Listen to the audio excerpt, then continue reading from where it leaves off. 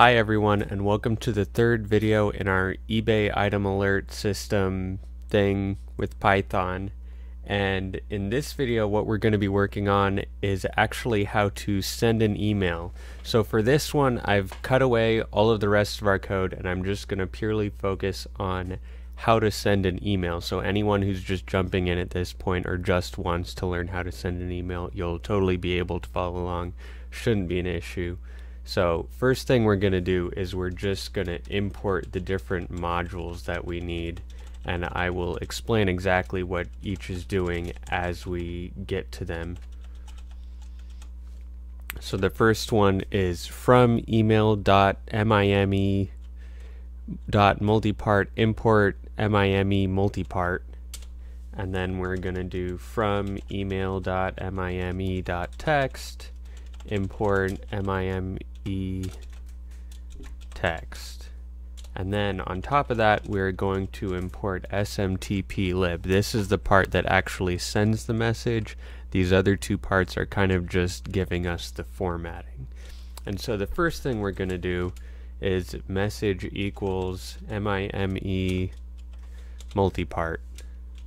And basically what this is doing is it's setting up the correct format for our message that we're going to email, because it needs to have the correct the subject line, the to, the from, the body, all of the normal parts you have in an email.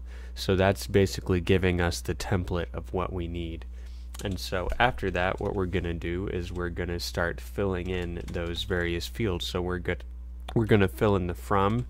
That's just who is sending the email, and so that's going to be my little dummy email I set up at alerts@itconnected.tech, and then we're going to do the to field, which is where the email is going, obviously, and then I'm just going to send it to myself.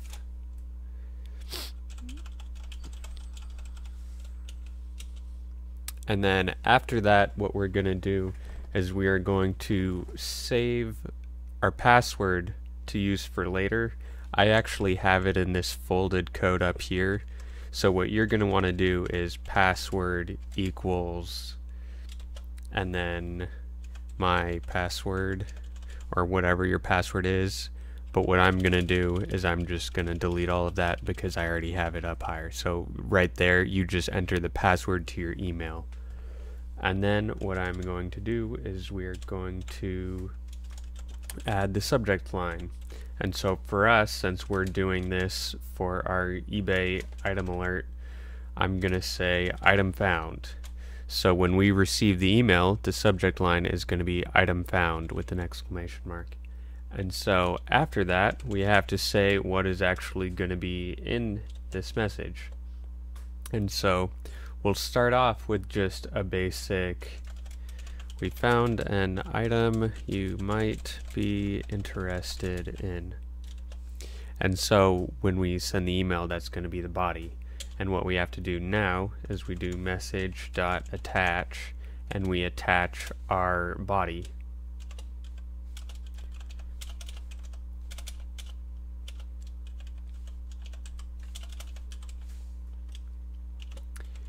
And so this MIME text thing puts it in the correct format that you want. So right now we're going to pass in body, and we're going to tell it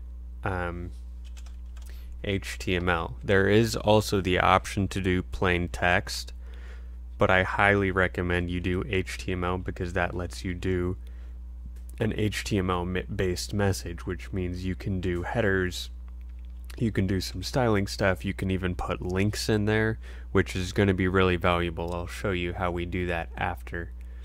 And so what I'm going to do now is I'm going to print out message and show you basically this entire thing that it's constructed.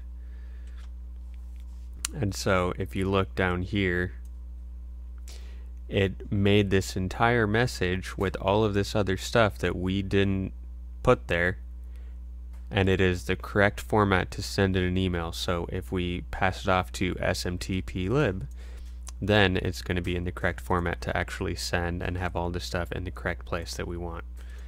So now what I am going to do is go back up to the body, and I'm going to show that we can do ref for adding a link. And what I'm going to do is add a link to eBay, because that's what we're working with. ebay.com, and then I'm going to close that. This goes on the inside, and then that should be it. So basically, if you look here, one thing you have to realize is that we have to have the URL within quotes when we do the ref. And so I had to do close quotes, open quotes again, because we need the quotes to actually show up there, and we need to also make sure that we have all of our quotes in line. And so now we get to the part where we actually get to send the message. So like I was saying, we have to open up a server, and we call smtlib.smtp, and then what we're going to do here is we tell it the server that we want to use. For most people, it's probably going to be something like smtp.gmail.com or something like that.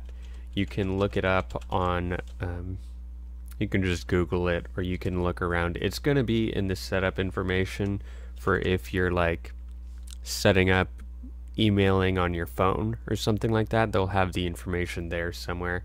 So you just have to figure out what their specific server is, and then you also tell it the port number. For most, it's going to be 587, but your email provider might have changed it to something else, so just double check that too. But for most, it's going to be 587. And then we're going to do server.startTLS, and this is going to actually start it up and make sure that everything is encrypted with startTLS. And then what we're going to do is we're going to actually log in. And so what we're going to do with this is you pass in your username and your password. And so what I'm going to do is I'm just going to take this message from before. Hang on, wrong spot. And then you're going to also want to pass in your password. And then after that, what we're going to do now that we're logged in is we just actually send the message. And so I'm going to take the from, because we have to tell it where we're, or who is sending it, and then we're going to tell it who we want to send it to.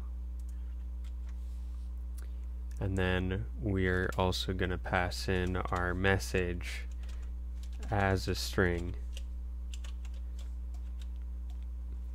And then after that, we have to end our connection to the server. And so I think we are ready to run. So I can run this. Error somewhere. Let's check.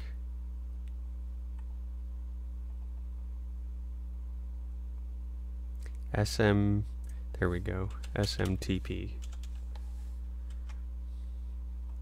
There we go. And so it should have run correctly, and then I'll open up my email over here, and you can see that we have one email, item found. We found an item you might be interested in, and you can see that it's actually a link, so I can click this and it opens up, and we've got eBay.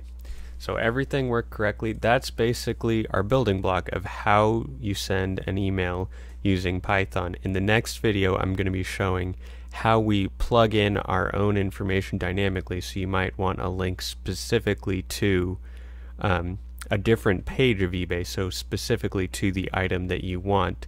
And I'm also going to show how you can kind of log the ones that you've already sent emails for, so you don't just spam yourself with the same emails over and over again if you have an item that it thinks you might be interested in, and it just keeps popping up and keeps sending you an email every time.